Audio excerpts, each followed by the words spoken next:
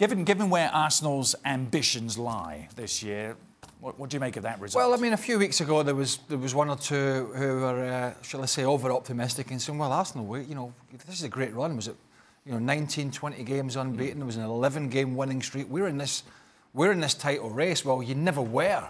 Right. But that's understandable. You know, this is a work in progress, a huge work in progress for Unai Emery. He's had one transfer window to try and resurrect the staleness of the latter Arsene Wenger years. So I'm actually, you know, pleasantly pleased with them. I think there's a hell of a lot of work to be done. If they were to clamber into the top four, which I don't think personally they will, I think it would be a great season. But I think for Arsenal, it's just much work to be done. Did you have any issue with Unai Emery taking Ozil off at half-time, Lacazette off when he did? A lot of Arsenal fans did have issue with that.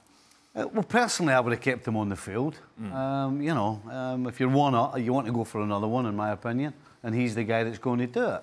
At the end of the day, it's a fight for four for them, and I think what Emery's trying to do is build a platform so that he can actually entice some better players to the club. Because right now, the stars around the world aren't going to Arsenal. There's half a dozen at least ahead of them. So if Emery can get a platform to entice players in, then that's what he'll do. Emery said it was a tactical decision to take Mesut Ozil off. So if you can't shoehorn your most talented player and your highest paid player into any system that you want to operate against one of the less financed teams in the Premier League, against Brighton and Hove Albion, then it's clearly only saying one thing, that I need to get Mesut Ozil out of this club sooner rather than later, because I'm going in a different direction. I had more of a problem with Lacazette coming off. Yeah. Even if you're changing shape of the team, because between Lacazette and Aubameyang, they're getting a good bunch of goals for Arsenal. And, you know,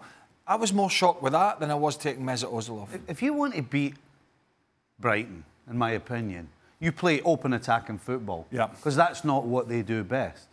So why are you taking off one of your main players that does that? Was Ozil doing enough in the first half for you? Well, he wasn't the only one. He wasn't the only one who wasn't doing enough. The problem here is that I think clearly Unai Emery wants to go in a different direction. So it's going to be difficult to make the right decision to get the guy off. What is he, 300,000 a week? Yep. It's going to have to be a Champions League team. Yeah. I mean, it's not going to be easy, but you seem very frustrated here. I wish Unai Emery would tell us what's enough. Yeah. I wish we had some idea of what Ozil has to do enough of to stay on the field. It's tactical. Is he doing enough? He's not doing enough. So what is enough? I wish we could understand what enough is for Ozil to stay on the field. Well, it's more than what he's saying against one of the bottom half teams in the Premier League. I think that would be. He's not getting enough value for money, particularly in games where against poorer opposition. He's just not seeing enough pizzazz. He's not getting on the ball and making chances and doing things that give him a World Cup winner should. Saying give him like 65. Give him a run of games. Yeah. Listen, as a professional, to be at your best, you need a run of games to get your fitness up, get your confidence up, get all your other stuff up, get playing with your team. When you're playing half an hour, you're playing 60 minutes, or you're not playing, you're not in the squad, how is Ozil supposed to get in a position where he can show, well, Unai Emery, what he's actually got in his locker? It's unfair, in my opinion.